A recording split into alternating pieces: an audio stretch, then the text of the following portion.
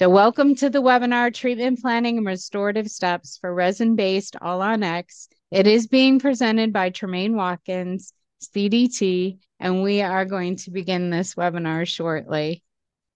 And now it is my pleasure to introduce Tremaine Watkins, CDT.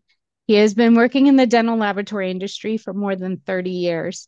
After graduating with a Bachelor of Arts from Trinity College in Issaquah, Washington, as class valedictorian, he has gained extensive experience in all aspects of fixed and removable restorations, with an emphasis on implant-supported and retained restorations. He also has provided clinical support in case planning, troubleshooting, and implant placement. He has trained other technicians in all aspects of dental technology and has written and lectured on several aspects of restorative dentistry. And now tonight, you get to hear the passion we get to see every day. Take it away, Tremaine. Thank you very much, Jessica. Holy smokes, if I get to meet the guy from that'd be awesome. No, I really appreciate everybody coming out tonight. I hope everyone will get a nugget or two out of this. As you guys know, All on X is a huge topic, and there are multi-day webinars. So what I wanted to do was kind of focus on an overview of the restorative steps, kind of narrow it down to things that we can do with resin, and hopefully give you kind of a method for working with patients that come into your office looking for this treatment. So we'll start off with a couple of housekeeping slides. I'm a full-time employee of National Dentex Corporation, and I have been paid by them for the time that it's taken to prepare for this presentation. However, I don't have any financial support from any other vendors or anything like that. So without further ado, let's get going here. So we're going to be talking about, as I mentioned, resin-based implant-supported full arch restorations, otherwise known as All-on-X. We'll cover two basic classes of prosthetics, overdentures and hybrids. We're going to call an overdenture a removable prosthetic that is supported by two or more dental implants. Technically, as you guys know, an overdenture can be supported by teeth or retained roots with attachments, but these treatment methodologies are not as common today with dental implants becoming more prevalent. Overdentures can also be supported by several single implants with attachments or a splinted bar, as my little picture here shows. We'll talk about both options. I would say that today an acrylic hybrid is still the most common type of screw-retained, implant-supported full arch prosthetic, All-on-X. Acrylic hybrids contain a titanium bar, which is surrounded by acrylic resin and teeth. There are a variety of materials options for screw-retained All-on-X, of course, and we'll mention some briefly. However, in the interest of time and kind of to narrow the scope of our presentation, we'll focus on acrylic hybrids as our screw-retained option. So let's say a patient comes into your office and says, I want implants, which, as you guys know, today seems to mean I want an All-on-X restoration. Where do you start with the case? What are going to be your most important factors when you're evaluating the patient? And what decisions do you need to make and where to start? There's a saying that you hear a lot in dentistry, I think, which is when you have a hammer, everything looks like a nail. I feel like that's especially relevant in All-on-X. We all have our preferred treatment methodologies for full arch, and there's nothing wrong with having a great process that achieves really good results. On the other hand, these patients are probably going to be the most varying of any that you deal with, both because of patient variability and just because of the comprehensive nature of the restoration. And so it's helpful to have some other tools that you can use so that you can deal with these patient variations. So tonight we're going to look at some of the options that are available, and we'll talk about the ways to choose the best solutions for your patient. So I think when we get started with this, so when our patient comes in the door, we need to ask three basic questions to choose the best option. The questions interact with each other, so we'll cover each question individually, then discuss how we might put those answers together for a given patient to develop a treatment plan. First, we need to decide whether we'll use a fixed or removable restoration. There are a few components to this question. First, we need to understand what our patients want. I mean, that sounds basic, but I think many of us, because of our expertise, we sometimes are like, well, I know what you want, I know what you need. And we can kind of miss that step of really hearing what our patients want.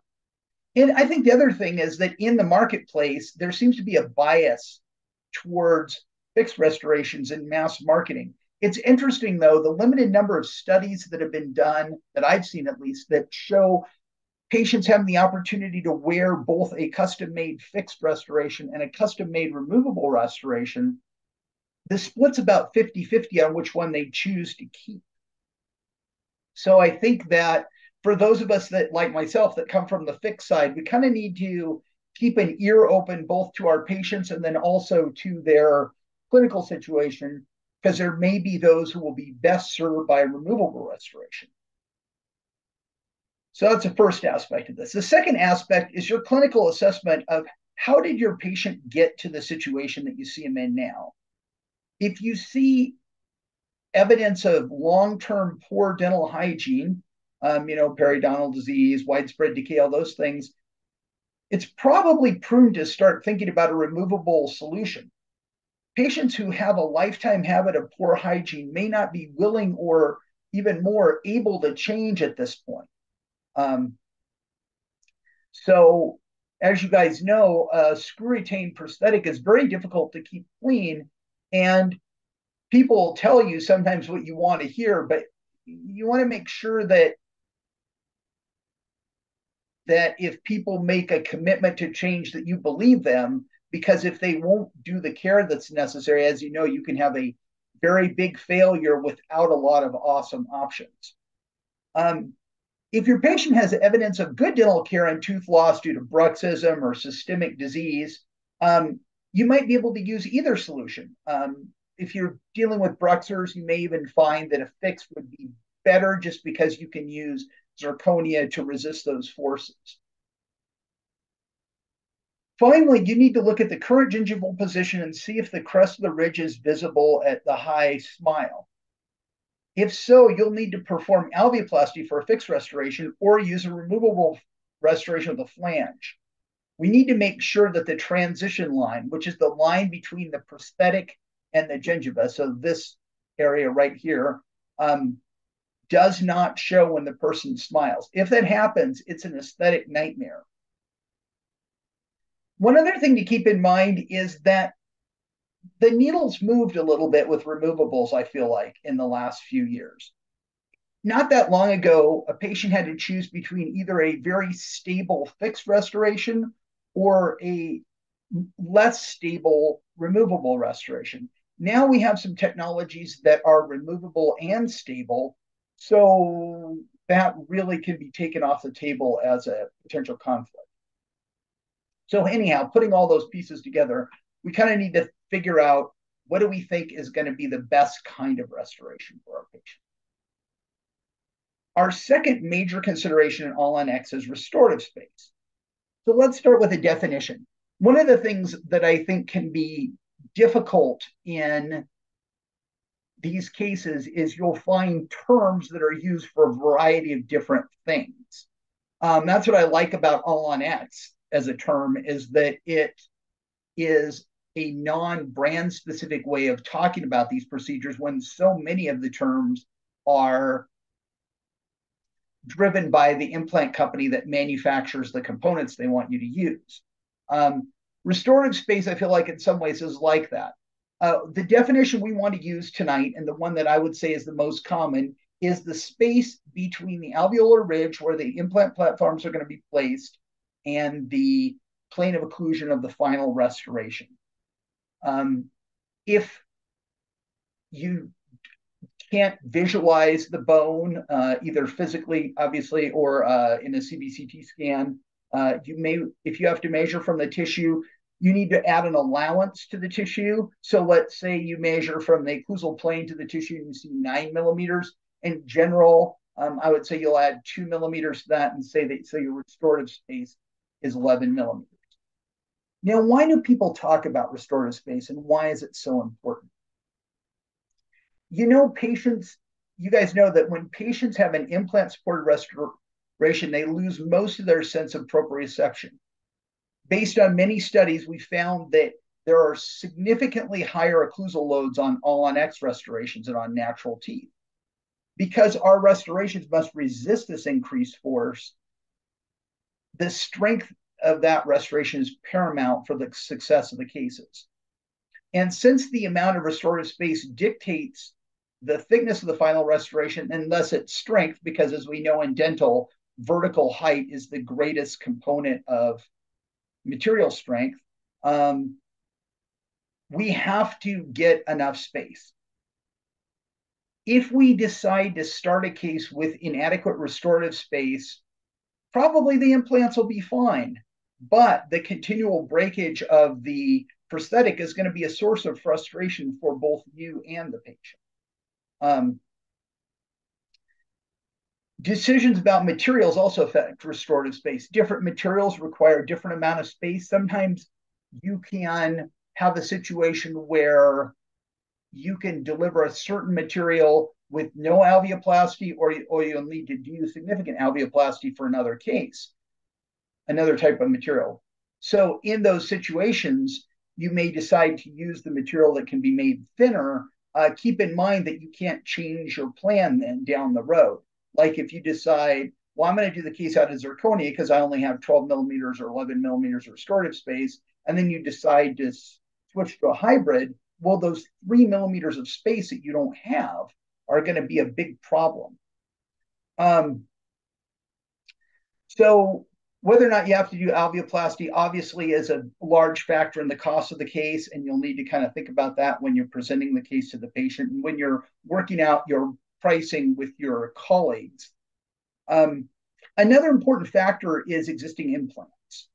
So oftentimes existing implants have been done to support a single tooth or maybe a 3-unit bridge. And so the restorative space requirements for those are much less. So you may decide, you know what, that implant looks really healthy. I have enough space for a overdenture style restoration. I'm going to use that so I don't have to remove the implants. On the other hand, you may decide, well, the patient really wants fixed, and even though these implants are well integrated, they don't give me the restorative space that I need, and I need to remove them. So it's nice to have existing implants, but we want to make sure that we don't compromise the case to save an implant or two. So that's really important. One often overlooked source of restorative space is lost vertical dimension of occlusion. Many of our patients have lost VDO as they've lost both teeth and bone. And so when we're looking at our restorative space, we need to look at the space between the bone and the proper plane of occlusion, not necessarily the current plane of occlusion. Since we're usually opening the bite for these patients, we can gain some restorative space this way. And as you can see in this graphic, we can give the patient a dental facelift. I'm sure many of you are familiar with this technique, but I'll mention it just briefly. One way to assess VDO is to have the patient sit up nice and straight in the chair and ask them to relax, maybe do some deep breaths, then ask them to swallow and relax their jaw. Put some fixed points on their nose and chin and take a measurement at this relaxed closed mouth position. When you get a repeatable measurement, that's the vertical dimension of rest. 3 millimeters less than that is a good starting place for vertical dimension of occlusion. Once you have that, you can ask the patient to close down and then measure the current closed position, and the difference between those two will show you how much bite opening is needed. I will say that the Conmedier instrument and its replicas have kind of taken the all-on-X world by storm. That kind of process that I've described, I'm finding people doing it less and less as they're getting good results with that instrument. So something to kind of keep an eye out for there as you're building your armamentarium.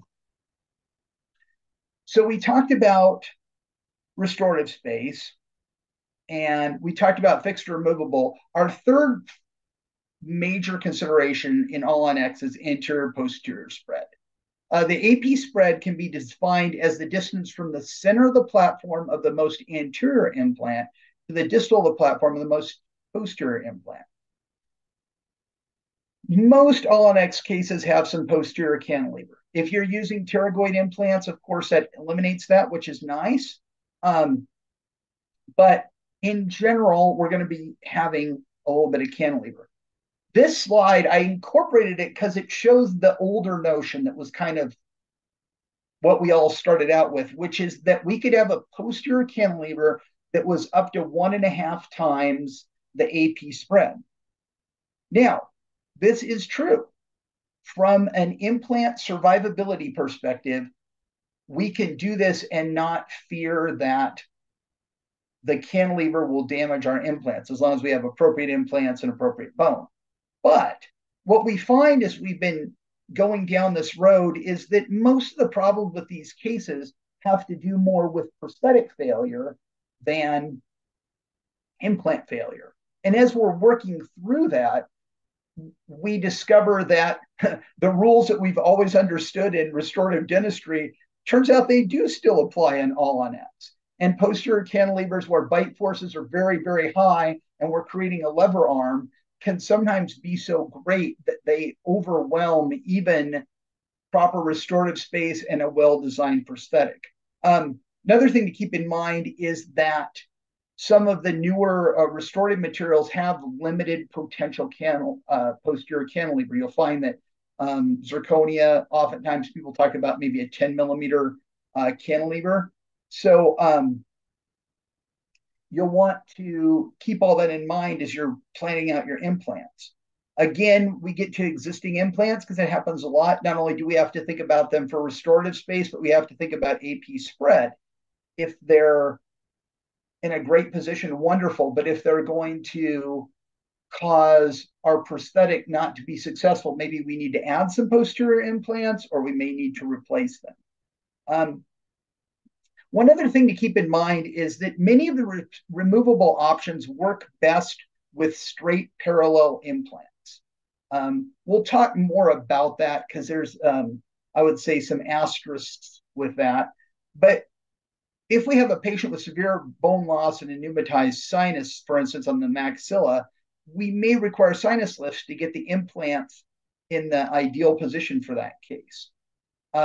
Of course, the best way to diagnose our potential ASP spread is with the CBCT scan. So you need to incorporate that scan into our group of records that we'll get together for an all-on-X case.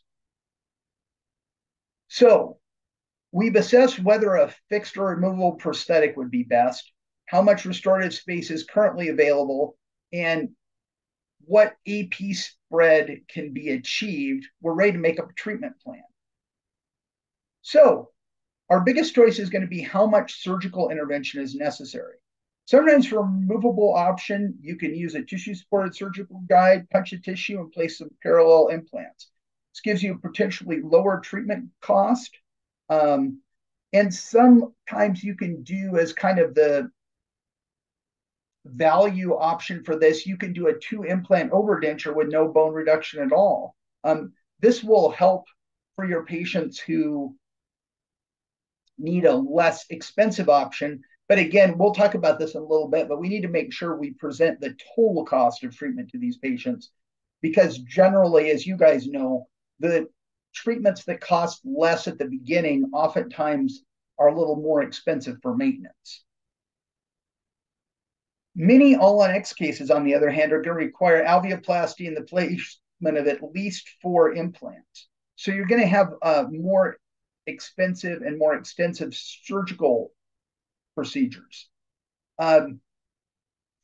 Also, you kind of need to look at your restorative space. If you decide to proceed with less than 15 millimeters of restorative space, you've limited your flexibility with the final restoration. So you need to make sure that when you make that choice, that you and the patient are happy with it and committed to that result all the way through to the end. So once you've kind of put all this together and decided on the type of treatment to be offered, you've developed a price that's been accepted by the patient, you're ready to proceed with your all-on-X treatment. So I want to make explicit something that's been implied in our discussion restorative case, which is our full arch cases are best approached from a prosthetically driven perspective. In other words, we can only really evaluate the bone present, the AP spread, and the restorative space if we know the desired final tooth position. As you know, there's a wide variety of dental situations for these patients. Some are going to have quite a few teeth that are in a pretty good position. Some might even have a removable prosthetic that has good position. Other ones, not so much. I will say that the sooner you can allow the patient to see what your teeth are going to look like, the sooner you can work out any issues and make sure that you're both happy with where the treatment's going before you start doing things that are irreversible. So maybe that means an immediate denture, flipper, bondings, different things like that. So how do you decide if you need a new denture for your edentulous patients or if you can use one that the patient already has? You have to decide if the existing prosthetic is appropriately close to the correct VDO and if it has adequate tooth positions. I want to have just a brief discussion of tooth position here to kind of help us. Again, I apologize for those that this is review. We'll go kind of quickly. As you know, correct tooth contour originates with the incisal edges of 8 and 9. The maxillary centrals should have 1 to 2 millimeters of incisal edge display with the lip at rest, and no more than 2 millimeters of gingiva should show above the teeth at high smile to prevent a gummy smile. So once you have those two positions, you have the incisal to gingival length of your centrals. Knowing that the width should be about 80% of the centrals, that gives you your central dimensions. Then you know your lateral length and width should be about 80% of the centrals, and that the mesial aspect of the cuspid, the part of it that is from the height of contour to the mesial contact, should be about 80% of the width of the laterals. So once you have those two measurements, you know all your tooth positions, your tooth sizes. The buccal lingual position of our maxillary anterior teeth, as you know, determines both the lip support and facial profile. We know that if we can put the incisal edge of the maxillary centrals on the wet-dry line of the lower lip, it'll give us some really nice phonetics. We want our midline horizontally positioned in alignment with the facial midline. So our dental and facial midlines, aligned with each other, and perpendicular to the interpupillary and commissural lines. It's really important to discuss facial irregularities that make it difficult to locate the midline and kind of come to some agreement about what we're going to do. If a person's nose has a bit of a bend to it, are you going to follow that for the dental midline, or are you going to position it more based on, the midpoint of the eyes or something like that? Again, once you've made that decision, if there's a way that you can mock it up, that's really good so that the person can kind of experience that. But even if the provisional's the first time that the patient sees it, that's okay. Let's just make sure that we talk about what the nature of that provisional is. This is what we want to try, and then we'll make adjustments before we do the final restoration. I'm a big fan of communication before the fact. I think it makes things a lot better. So there's a few other rules of tooth position that we want to consider. We want our centrals flat to the front. You can follow the arch a little bit, but in general, the case looks good if the teeth look straight when viewed both from the incisal edge and in profile. We want cross-arch symmetry as much as possible in pleasing proportions, like we talked about. In general, we want our cuspids and centrals to match gingivally, while the lateral should be about 1 millimeter shorter. The incisal edge of the lateral should be between 0.5 and 1 millimeter shorter. And then the length and shape of the incisal edge of the cuspid can be a real challenge. I feel like aesthetically that can be one of the more difficult parts of the case. For some people, it's nice to have a little bit more point. For other people, just the way things line up, you can wind up having a lot of darkness around here and the person's tooth looks kind of faint. We want to make sure that our line angles on contralateral teeth are symmetric in size, position, and angulation. That's something most of the time that your dental lab is going to deal with. We want all of our facial surfaces of the anterior teeth to be slightly convex. So incisal to gingival, mesial to distal, we want a little bit of positive curvature. It's funny, if you look at a tooth and you're like, this tooth looks weird, but I can't figure out why. A lot of times you'll see kind of a large area concavity is what you're seeing that looks weird. And then posteriorly, we want to develop even occlusion on the functional cusps and avoid, generally we want to avoid lateral interferences, but we kind of need to look at our implant distribution to decide, and I guess be deliberate about where we're going to apply our lateral occlusive forces. All right. So unless your patient arrives with adequate restorative space and integrated implants, you'll probably need some implants placed before beginning the restoration. We'll talk about the number and position of those implants as we go through the different restorative options, but there are a few general rules to consider. I think most folks on this are general dentists, and if that's the case, you're kind of the quarterback for the treatment. Giving your surgeon guidance about where the teeth are going to go and thus where the implants need to be will make your restoration much more successful for both of you. As you guys know, implant placement is also the time at which bone reduction for restorative space or to hide the transition line for fixed restorations must be performed.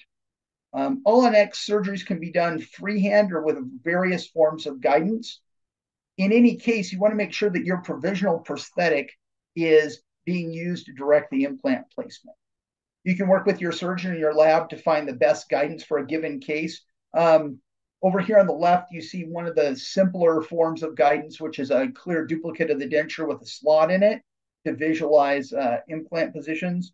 You can explore fully guided options. There's a lot of good ways out there to get the implants in the correct position, but you always want to start with the correct tooth position. This is why early provisionalization is important, because if you have an early provisional that has the tooth position, then you can definitely put the implants in the right spot.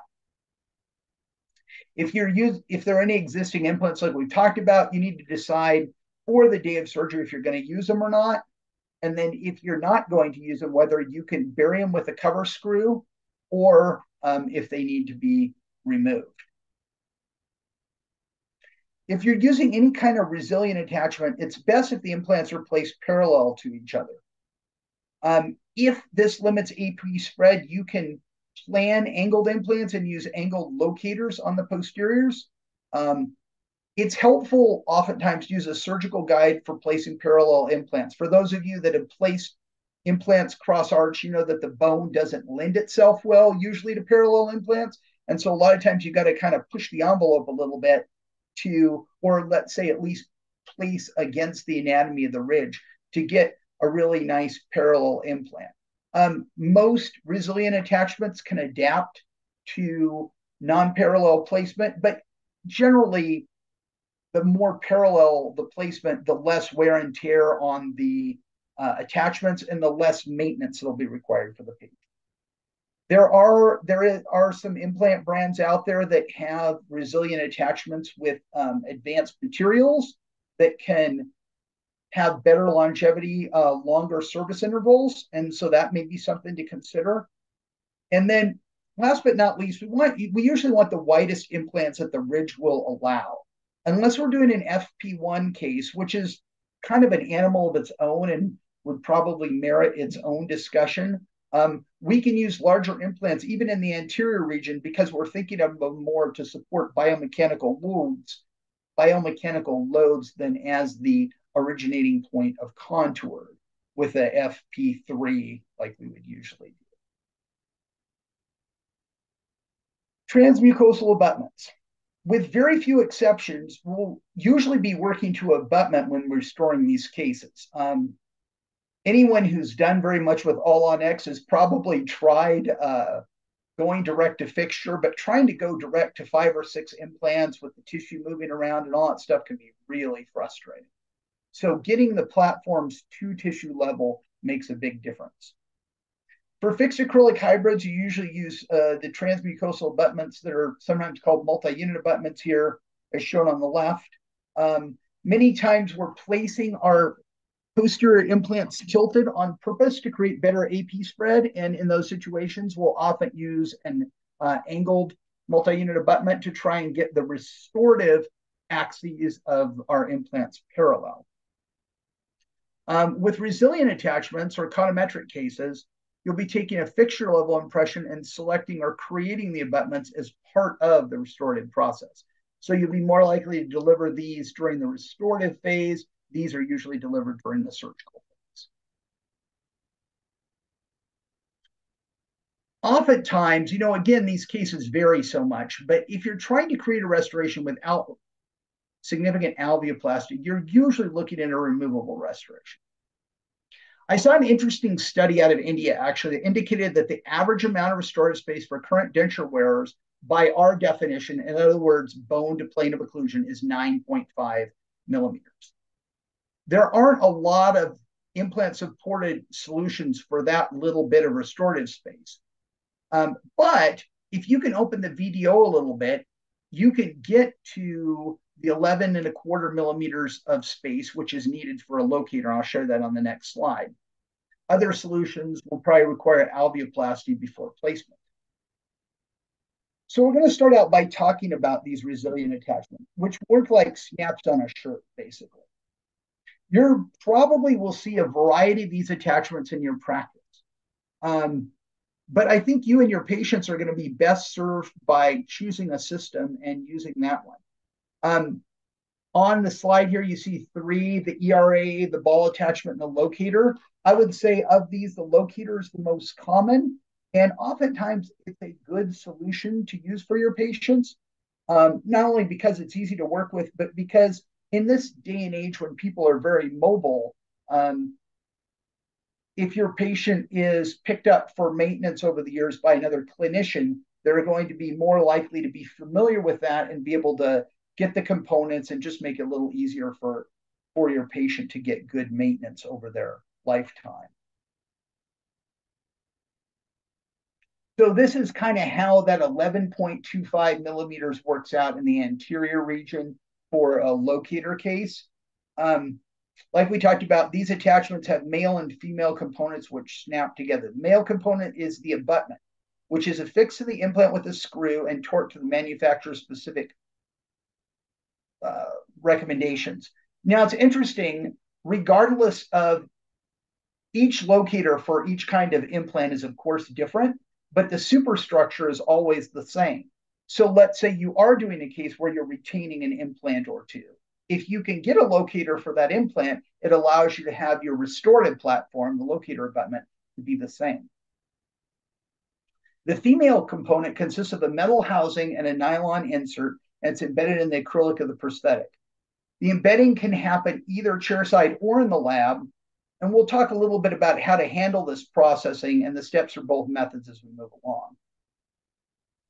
So a lot of times, this treatment is initially less expensive, and that's fine. That's good. I think that's a good thing to talk about your patients, but it's probably going to be more expensive for maintenance over time. You'll need to be able to replace the little resilient attachments. The locator housing itself wears out. And especially with a 2-locator prosthetic, you're still mucostatic, so you may have bone loss over time that'll require relines. A 4-locator will avoid a lot of that, which can be good. But all these things, if you talk to your patient ahead of time and then you start doing maintenance, it's okay. It's what you talked about. Problem is if we don't have good communication ahead of time, and then the patient thinks, oh, well, I'm going to do this treatment, I'm never doing anything again. It's like, well, no, you're actually going to be coming in every 6 months so that we can check and potentially maintain your prosthetic. So discussing that ahead of time, having a good conversation about fees and service intervals, if you will really just make the experience much more pleasant for both of you.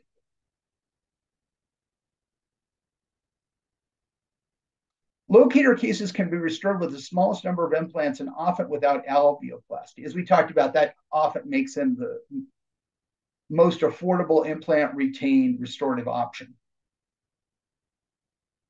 If you have a patient with a denture that just flops around, they don't want to spend very much money on it, and they want to get some more stability, 2 locators can be a great solution. There's been some change in the recommendation of where we should put those two locators. When I was younger, it seemed like I saw a lot of them in the cuspid position, but in recent years, I think it's been discussed that it's very important to get them aligned with each other. Most of the time now, we recommend putting them in the kind of the distals of the lateral position in a straight line so that we only have one direction of cantilever as opposed to anterior and posterior cantilevers that can lead to rocking. Restorative space is a good thing to think about with these cases. If you're close to 15 millimeters and you can gain a little bit of restorative space around those implants, then you could place them, use them as two locators, and talk with your patient about maybe a staged treatment where you go to a four locator case or a screw retain case or a conus case, something else in the future that's a little more stable for them. Four parallel locators is very, very stable. It is going to have it is still uses resilient attachment, so it'll have a little bit of give to it, but it'll be a nice, stable case. You can add more implants, but in general, they tend to be a little bit over retentive. So it seems like four kind of the magic number for a more stable case. I mentioned this before, but it's probably worth circling back again that you're more likely to have increased bone resorption in the posterior region of a two locator case than you will in any of the other solutions that we're talking about. This is a relatively recent development, but if we have some severely angled implants, there are now 17 and 30-degree locator abutments that are angled that you can take advantage of. One other thing to keep in mind, and I found this very interesting, is the locator bar. These are much more stable than individuals, and if you put a little bit of a cantilever off the distal here, if you're doing a cantilevered case, these can be quite stable. And they, from an engineering perspective, they kind of appeal to me because it's like, okay, we got cross-arch stabilization and all that stuff. I would have thought that these are actually going to be more stable. 2019 study I saw in International Journal of Prosthodontics out of Italy, it was a meta study, actually showed that these cases tend to have more implant failures than single locators. And the authors determined that it was primarily due to hygienic concerns. So if you're looking at these kind of cases and you're like, I want to do a bar, then you need to make sure your standards for hygiene are going to have to be as high for this as they would be for a screw retain fix. So if you have a patient who you are concerned about their hygiene skills, if you will, or their hygiene habits, you may want to do single locators as opposed to a bar. Let's say you want to go ahead and measure for your locator abutments. Of course, you'll need to know the brand, line, and size of the implants because, again, they'll be specific to those implants. You go ahead and remove the healing abutment with your appropriate driver, and then you'll measure to the highest point of the gingiva from the implant platform, as shown here. When you order the abutments, you order them based on the tissue height, and then fine folks at Locator have added 1.5 millimeters for the supragingival part. Oftentimes, you won't find the exact height you want. Make sure you round up because you need to have this. It's better that this component be a little bit above the tissue than a little bit below, because otherwise the tissue kind of wants to pop those components up, which can be a frustration for you. If you have, obviously, this is a diagram, so the implants are perfectly parallel. If you have divergent implants, there's this cool little tool you can get to look at the divergence of the implants and decide if you need to do extended range or if you can use standard range components. So once you've taken your measurements, you'll go ahead and replace the healing abutments. And if you want a custom tray, it's a great time to get it made because you can take your study cast when you have the patient in for doing your measurements. So once you get those measurements done and you're getting ready to take your master impression, you kind of want to decide, am I going to activate the locators? In other words, cure the attachments in chairside or do I want the laboratory to do it? Of course, either is fine. If you have a patient who has really good, well-fit denture and you're adding a couple locators, that may be a good procedure to handle chairside. If you're doing a whole bunch of locators or you're doing a new denture or whatever, a lot of times it's easier to have your laboratory cure them when the prosthetic's being made. So we'll talk about taking the impression first. So if you want to take an impression, you'll need to get some impression coping. This is what the impression copings look like. I think of them as an upside down wine goblet. And so what you'll want to do is put the black, they come with the black processors in there, snap those on the locators once the locators are torqued to place. Next, you'll want to make sure that your tray sits, of course, without interfering with these. And then you'll do your usual four-handed dentistry, inject your light body material around those attachments and onto the crest of the ridge can be nice. And then have your assistant load the tray with medium or heavy body. And you'll take the impression and pick those up. It's a closed tray technique. And then in general, once you've torqued the locators, leave them in there. Don't put the healing abutments back in. And they could be a little taller than the healing abutments, so you'll want to relieve a little bit on the denture internally to make sure that it seats properly. If you have a denture that's nice and you want to go ahead and cure the attachments into the prosthetic yourself, that's perfectly fine. You'll put the black processors in the housing, and then there's a little block out spacer that you'll put over the locator first. So you want to snap these firmly into place. Then you'll need to get some kind of marking material and make sure that your denture will seat passively and fully over the locators. I like to have a little vent hole towards the lingual as well. I think it just helps with seating passively. So then you want to, once you've got your denture seating passively, you want to use a PMMA resin, fill your new holes that you made in the prosthetic, at least 2/3 full, sometimes a little bit more. Better to have a little bit extra because you really want those to pick up. And then you'll seat the prosthetic with finger pressure and then have the patient hold it gently with their jaw to even out the bite a little bit while the material is setting. Then once you remove it, you'll have a little bit of flash probably around the attachments here. You'll get rid of your little blockout spacers, and you'll need to finish anything that comes through the vent. You'll use your 3-in-1 tool to remove the black processors, and always start with the least retentive insert, and then you can deliver the denture and dismiss the patient. So this is one of those things that's going to take a fair amount of chair time to do it, but you can deliver the whole prosthetic in one appointment. So if you want to do that, that's certainly an option for you. We'll kind of continue now with the procedure for using your impression. So if you've taken an impression with the locators, your laboratory has locator analogs. So they'll snap those in the impression coping, kind of like with an implant case, and make a model. Then they'll make a base plate and a bite block and send them to you to capture the bite. The base plate won't be attached to the locators, but also not interfere with them. You should be able to seat the base plate in the mouth without doing anything with the locator attachments. And you want to take your bite as usual. Keep in mind that the bite rim is kind of the pre-setup. If you cut the plane of occlusion so it's in a perfect spot, level the buccal so that it's where the teeth ought to be, both in the anterior region and in the posterior for buccal corridor. And of course, mark the midline, high smile, cuspid position. You'll be amazed by how much more predictable your setups are. If you can visualize this surface as the place where your teeth are going to go, that'll really help your laboratory and help yourself.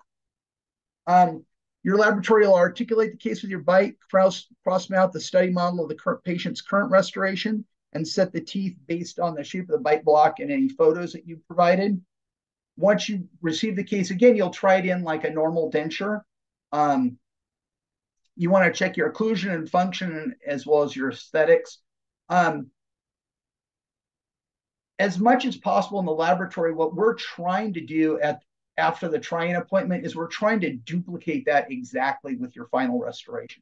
So you want to be a little bit picky at the try-in because that's when you can kind of It's easier to move things in wax than plastic. That's why we do it. I like also to encourage folks to always take a bite over the try-in. Even if it looks good, doesn't hurt anything, we can fine tune. It's easier for people to bite down when they have teeth, so we can just remount the case when we get it and make sure that we get a perfect bite for your final restoration. So once your try-in's verified, the lab will process the denture, curing the male attachments in place at the same time. And then they'll remove those black processors and snap the least pretended male inserts into the prosthetic. You should only have to give the patient the denture at delivery. A little nod to a new scan body that's out there. There is a scan body for locators, but as of now, as last time I looked into it was a couple months ago, it's not possible to position an analog off of this. You can only create a space. So essentially, this will create a space for you to do chair side placement. So if you want to do that, great. This can be a wonderful tool for you. If you want to have your lab process the attachments, it's probably better to use the impressions and those little copings that we were talking about, the wine goblet. Again, this is a topic that deserves its own presentation, but it is possible with the new locator fix to convert a case that has 4 locators from a removable case to a fixed case. There's lots of great education opportunities about that. I'm not going to dig into that too much right now. So another removable solution is CONUS, and it's something that's been around for a long time, but a lot of people haven't heard of it yet. So CONUS consists of a custom abutment that is attached to the implant. There's no MUAs with these cases, and then a gold alloy cap that is buried in the prosthetic. The way it actually works is that the gold alloy syncone is slightly deformed by the titanium abutment so that they're a friction fit. When a CONUS case is seated, it has no movement at all. It's just as rigid as a screw retain case. But the patient can remove it, and they actually need to remove it daily just to make sure they don't. If they do get stuck, you can remove them with a crown popper pretty readily, so that is an option as well. But one of the cool things about CONUS is that you can put on as much flange as you want if you got a height of transition line, or none, which is fine. And it gives your removable patients the option of having that solid stability that in the past was only really, I guess you could say, relegated to screw retaining cases. Most of the time, we don't want to do more than 1 molar of cantilever. So like a 2 molar like this probably isn't the best idea. They do have an internal framework in them, but we want to be careful not to overload that framework. Again, a cool workflow, and I have some good information about this actually, but not something that I can really dig into deep at this point. So reach out separately to Jessica if you want that information. I'll get it for you. So we've kind of talked about removable restorations. So now we're going to flip over to fixed restorations. So I would say still the acrylic hybrid is the most common type of fixed full arch implant supported restoration. This is what was being done way back when Dr. Mallow first developed the all-on-4 protocol. So as you guys probably know, this restoration uses the CAD-CAM titanium bar that's directly affixed to the multi-unit abutments with screws in the office. The bar supports acrylic teeth, and both the teeth and bar are surrounded by pink acrylic. The acrylic encirclement sometimes explains why these restorations are called wraparounds bars. It's a proven restoration. But like all denture tooth and acrylic solutions, it can fail when maybe the teeth break out of the acrylic or because of staining. It's really important if you do one of these cases that you retain the provisional. If anything happens to the final restoration, it's nice to have something that works well for the patient and that you can deliver to them while some work's being done. You can assume that at some point you're going to need a retread, which is where the bar is retained and the teeth and resin are replaced. Takes about a week to do. It's kind of a pain to do, and your patient's going to want some teeth. Speaking for folks who have done a lot of these, don't let the patient save the provisional, you save it, because they're not going to care about it until they really, really want it. And then it'll be your fault that they don't have it. So my advice would be keep it in the office. As you guys know, there's a full art zirconia now, nano ceramic, some other products out there. But again, to kind of limit the scope of this discussion to something we can do in a little over an hour, I see I'm coming up here. I wanted to just talk about acrylic. As a side note, this is a good example of what not to do. You notice how my little slide here shows a ridge lap. These screw retain restorations are very difficult to keep clean, and us laboratories need to help the patients by making this surface at worst flat and at best convex. And I think you guys can help out by kind of gently nudging your laboratories if they haven't quite done that. So I want to make sure that we get something that's very hygienic for the patient. These prosthetics are going to require 15 millimeters restorative space, but we can have up to 1.5 times AP spread if we want, with the caveats we mentioned about potential issues with prosthetic stability. So let's talk about what we do. Kind of like I walked through the locator thing, we'll walk through the clinical appointments briefly, like how would you handle these cases.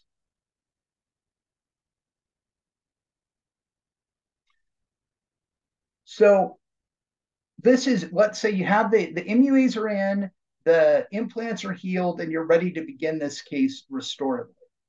So we need a series of photos. Start out with the photos of what the patient is wearing now.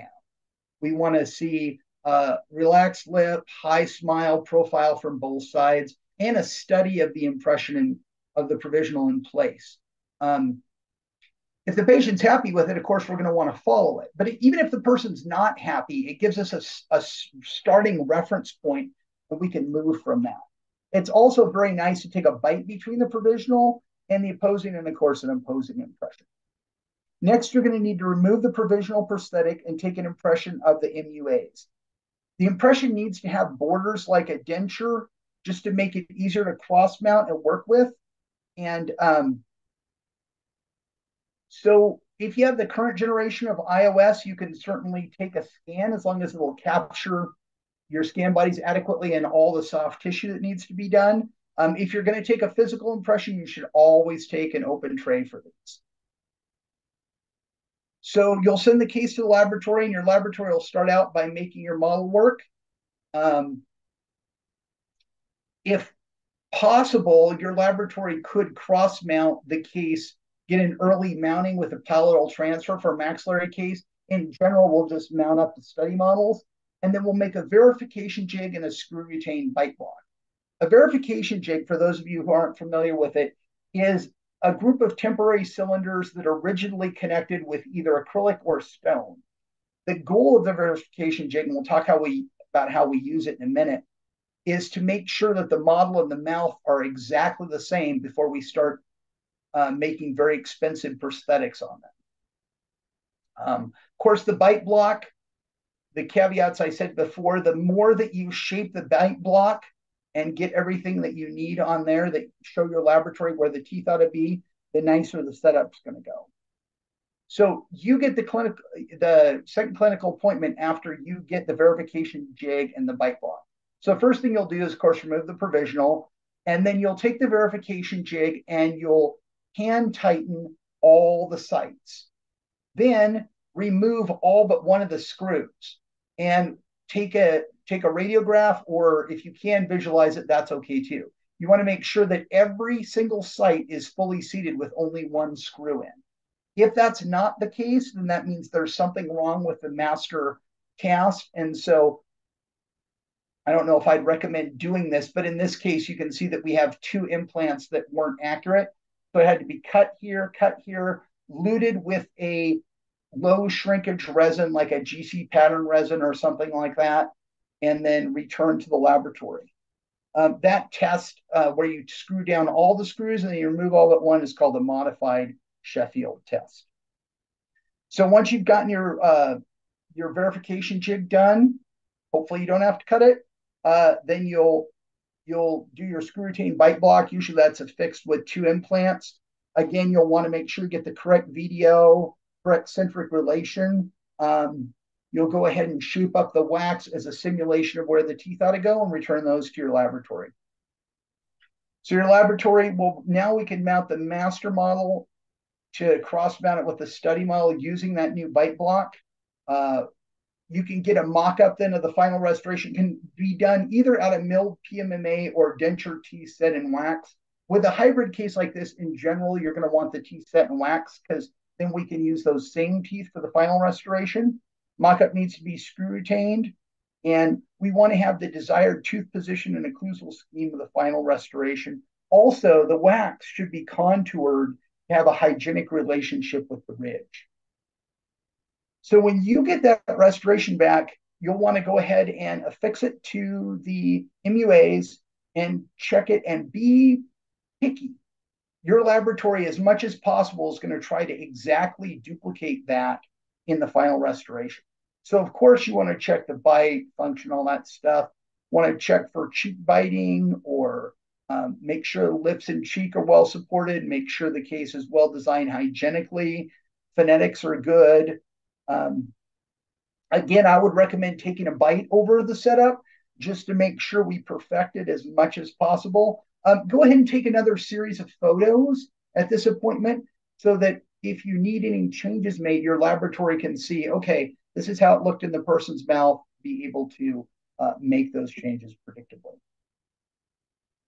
So then your initial laboratory has a tooth position, remount that master model based on your new bite, and we're going to make every effort to exactly duplicate the mock-up. First, we'll use the mock-up as a guide for fabricating that titanium bar. Most labs use OEM bars. You'll want to check into that because if you're not, then it may invalidate the warranty on your implant. So keep an eye on that. Once the bar is made, the setup is transferred to the bar, and you can either try that in wax or you can go straight to finish if you like. The case is usually finished by injecting the resin around the bar. So, and this is the payoff. You've done all the work, you've kind of front loaded your work. Your case should be very predictable to deliver. The changes that you wanted have been made. You've already verified the bite. You already verified the prosthetics. So this should be mostly a talk about maintenance and both sides, maintenance that the patient can do at home and also any maintenance that you may need to do clinically. One of the analogies that people like to use is they say, if you buy a brand new Mercedes, you probably wouldn't plan on just driving it home and never changing the oil. You'd probably bring it in and do your oil changes to make it last longer. And sometimes an analogy like that can help a person understand why they need to have why they need to come into the office and get their maintenance done. One of the cool things about this is if you've never done one of these cases, these appointments are great because you really see everybody. It seems like everything that's out there says, oh, this will change your life. That'll change your life. I've seen so many of these, and you see people crying. You see their spouses or their significant others crying. I mean, it's amazing the change this makes in people's lives. I think that's probably the most cool part of this is the way that you really see, wow, this is what I got into dentistry for. I want to change people's lives. I want to make them better.